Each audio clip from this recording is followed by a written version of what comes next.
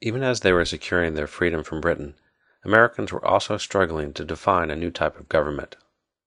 The conflict with Britain had left Americans with an aversion to giving government too much power, and an inclination to give people a greater voice. The increasing power of democratic ideals was reflected in the character of the state governments created during and after the war. 10 of the states quickly adopted written constitutions which clearly defined the powers of government and the limits of those powers, including 6 states which created very specific bills of rights. Many also severely weakened the power of the elected executive. Typically, state governors lack the authority to veto legislation or to dismiss the legislature. At the same time, many states greatly enhanced the power of the elected lower houses.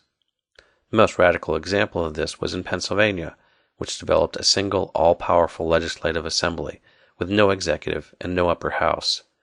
It reflected the belief that the electorate could be trusted to exercise power without any significant checks or balances, although there remained significant limitations upon who actually exercised the franchise.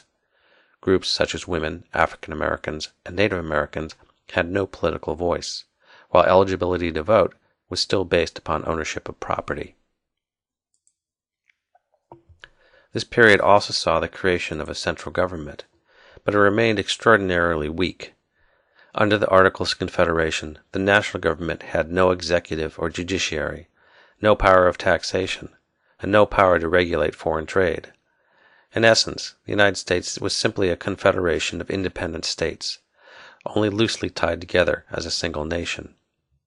The weaknesses of this system quickly became apparent. The war had left the national government with huge debts. Congress had printed lots of currency, and had also borrowed a lot of money and promised to pay it back. But with no ability to levy taxes, how could they? They could only request funds from the states, but this didn't work very well. The states had their own debt problems, since they had also spent a lot of money during the war, and they proved reluctant to contribute to the federal government. The only significant source of revenue open to the new government was from the sale of Western lands. Thomas Jefferson had proposed an idealistic plan to give away these lands to encourage the growth of a republican society where property and economic opportunity was available to all. His ideals, however, were trumped by the urgent need of the government for cash.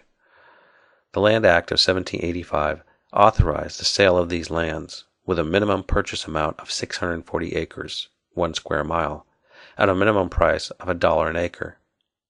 Under these provisions, it was very difficult for ordinary farmers to afford to buy their land directly from the government. Instead, most of the land offered was snatched up by speculators who profited by reselling it in small parcels to farmers.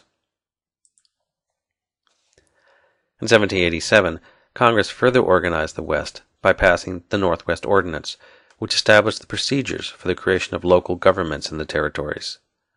Under its provisions, Congress appointed governors to rule the territories until such time as there was enough population to elect popular assemblies, and ultimately to create new state governments. This measure ensured that newly settled areas would not simply be colonial dependencies of the already established states of the East, and that its people would enjoy the full benefits of a republican government. The ordinance was also significant in that it prohibited slavery in territories north of the Ohio River, but left it open to the south, thus helping to create the north-south divide that would characterize the country's growth for decades to follow. The Confederation Congress had successfully created mechanisms for settling the West, but it proved feeble in actually helping its citizens to establish themselves there. Some of these problems related to conflicts with foreign governments. The British, for instance, proved reluctant to actually abandon their military outposts in the Northwest. They continued to maintain troops there in violation of the 1783 peace accord, and secretly encouraged native tribes to resist American expansion.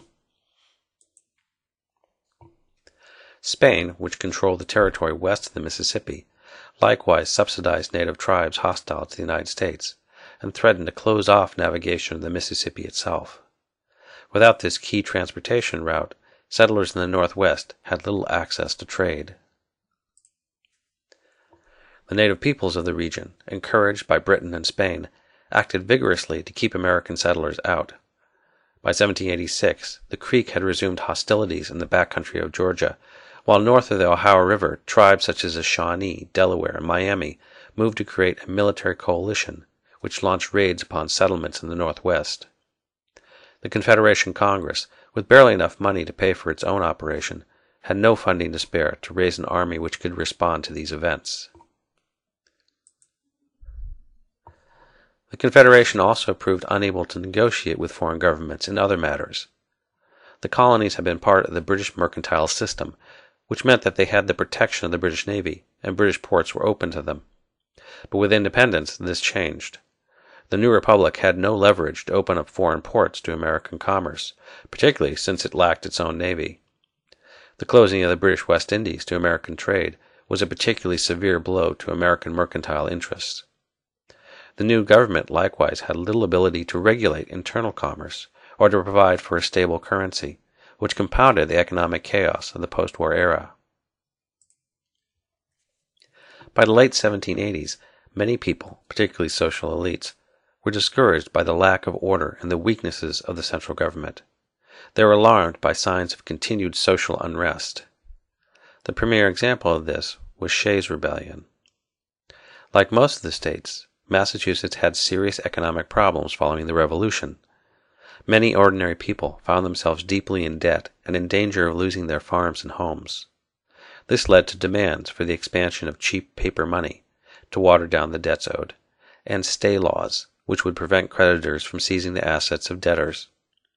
Several of the states had passed these laws, but Massachusetts was dominated by a fiscally conservative upper house, with veto power over the popularly elected lower house. In effect, this gave enormous influence to the merchants and financiers in places like Boston, who demanded that all debts, public and private, be paid in full, with hard money, not paper. By 1786, sheriffs in the western portion of the state were regularly foreclosing on farms and even throwing debtors into prison. Pleas for relief were ignored, and as more and more defaulting farmers were hauled into court, groups of armed men began to march on county courthouses to shut them down.